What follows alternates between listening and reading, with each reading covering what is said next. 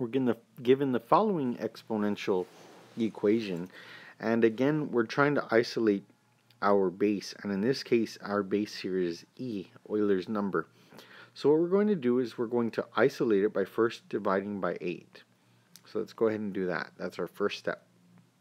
That gets rid of this.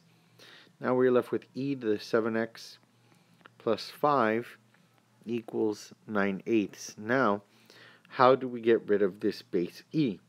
Well, what we need to do is we need to take the log base e, but in this case, the log base e is simply the natural log. So that makes it really simple. That makes it very simple, actually. So the natural log of e, well, that gets rid of itself, leaving us with 7x plus 5 equals the natural log of 9/8. So I'll write that in parentheses. And let me go ahead and move this up so we can work with this now. So what I'm going to do is I'm now going to say, okay, well, let me subtract 5. Subtract 5. That cancels. And then my last step here is to divide by 7. Okay, so now all I have to do is key this part that I'm ringing into the calculator.